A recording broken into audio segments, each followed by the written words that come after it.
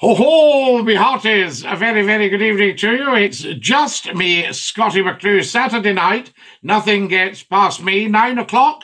As I say, nothing gets past me. And, of course, it's the 19th of March 2022 and the start of the Internet phone-in. 1 hour of superb, scintillating information, education and entertainment for not just one nation, but for all nations across the globe. Lots and lots to talk about tonight. So little time to do it in, so get to your telephones as soon as possible and let's hear from you. We're just letting everybody know that we are live. This is Big Style. And, of course, you can tell 10 to tell 10 to tell 10 to tell 10 at any time that you're watching Scottie McClue live, either on YouTube, on LinkedIn, on Facebook Live, or, of course, on the wonderful TikTok. There we are. Good evening, Scottie. Dinky do. Scottie, says Leggett. Hello, Leggett. Welcome, welcome, welcome, I say to you. Lovely to have you with us. And Dinky do. And, of course, my brother, yes, indeed, Andrew Pixel, Dinky do. How are you doing, Scottie? Fantastic, real Justin. Just great to have you with us. And Dinky do. You're a legend, Leggett. So are you. It's interesting. You know, a legend used to be somebody that could pull a sword out of a stone. Now you're a legend if you turn up with extra jumbo packets of crisps and pizza. Hello from Glasgow in Paisley. No. Paisley's nothing to do with Glasgow.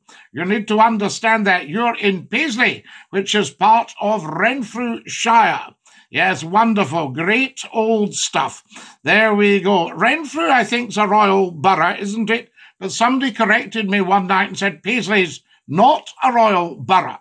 I was rather surprised at that. Breaking news, Scottie, Numpty Head's no been in the pash.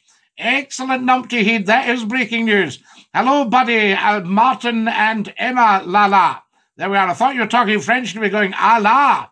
There we are, Scottie, the legend. Dinky do, fantastic stuff. How do you pronounce Worcestershire? I think just Worcestershire. Hi, Scottie, what does Dinky do mean? Is it a Scottish thing? No, James. Dinky do is Scottie McClue's catchphrase, worldwide. And it means it's all well with you and the world. Are you Dinky do?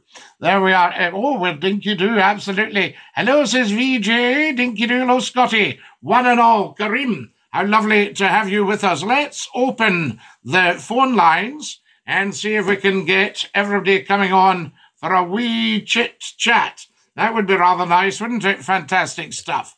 Follow us as soon as you can. Scottie, legend, Dinky-doo. Hey, sailor, Dinky-doo. Hello, you're live on Scottie's phone-in. Who's that?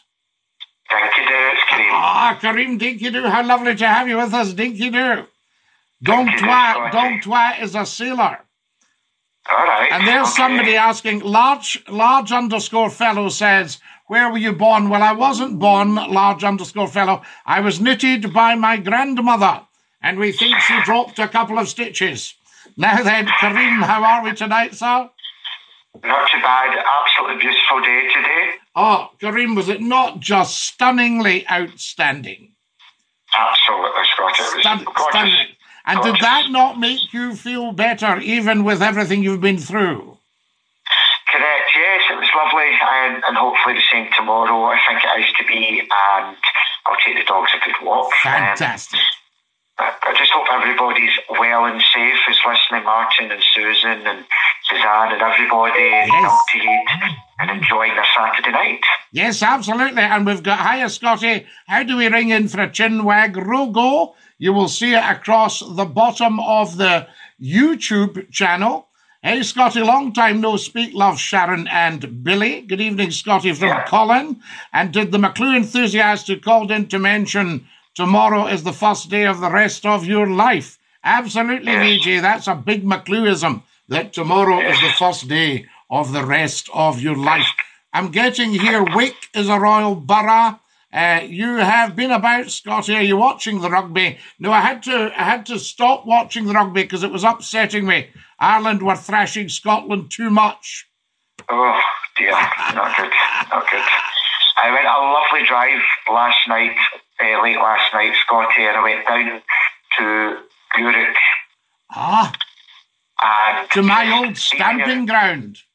Yes, but see at night time, the clear sky, and just looking at all the when you're passing what you call it, Port Glasgow, and then into Greenock, and then you can see just up the hill with all the lights and the flats. It was, and then the water. It was just so different from obviously what you see in the inner city or suburbs. Well, it's very, very beautiful. I mean, I was brought up there, you know what I mean, and then I started moving around the UK. But I really, really miss it, and I love the people, of course. And you know, you can take the boy out of Greenock, but you won't take Greenock out of the boy. No, not at all. and it's so lovely. I walk along the Esplanade, Kareem, or up the Lisle Hill, and you'll see a very, very famous view. Now, during World War II, that was absolutely packed with shipping. Oh, right. You see, what people don't realise, Kareem, is Glasgow was stowed out with ships. There were busy tugs all the time. And the sides of the bank, a lot of it's been filled in now. But you'd all these docks, the George V dock and the Brummelaw and all that stuff. And right into the city, you could get steamships. Right. So you would just walk along from the central station to either the Brummelaw or Bridge Wharf. The Brummelaw was on the same side as the central station. Bridge Wharf was across the bridge. And you could just get a steamer for Gourock, Rothesay, Tinnabrugh, Llynelyn, Ardrishaig, Dunoon, you know, all that. Yes. I gave you all that in the wrong order. It actually went Gourock, Dunoon, Llynelyn, Rothesay, Tinnabrugh, Tarbert, Ardrishaig. Right. Well, it was when you look at, Port Glasgow, when you're talking about all the ports, when you've got the sports centre down there, football complex, or to the left of it, not to be mistaken with Motherwell, but Ravenscraig Park down at the water. Yes, absolutely. And the port there, and you can see all the wood that's still been left over, and it's a bit of history. It's a shame that it's got to that. Well, that was known as Coronation Park at Port Glasgow itself, just opposite the old town hall that looks like a big church. Right. You know, and then you had where the shopping centre is now. That was the shipyards. Yes. And as you drove along, you had Scots, and then you had Lithgows. And they, of course, amalgamated into Scott Lithgow. And then I think became part of British shipbuilders latterly. Yeah. Well, I've always said to you, Scotty, that I just think, and it comes back to what we usually talk about every once in a while about independence. Yes. That we have the infrastructure, we have the foundations, we just need the finance. Well, I was listening to the Conservatives going, now is not the time. Now, my answer to that would be, now is always the time. Any time is a good time for independence for Scotland. Correct. You know, any time at all. You see what I mean? We could have said that about Brexit. This is not the time to do. Yes, we should have all said to Boris, look, it's not the time. It's not the time to be leaving Europe, you know?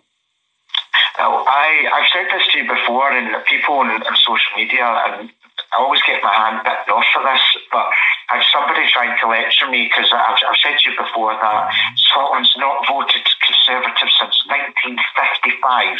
That's right. And I said, no, you haven't directly voted Conservative or Tory, but in 2014 you voted to be part of a Tory Britain. 67 years.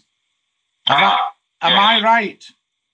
Around about that sort of, yes. Yeah, so 67 years since Scotland last wanted a Tory government, and it's kind of had one virtually ever since, with a couple of exceptions, 2 or 3 exceptions. Well, as I've always said, and people keep coming back dismissing me, I said in 2014, you have voted to be part of a Tory Britain, so you might not directly vote Conservative, but you voted to be part of a Tory Britain.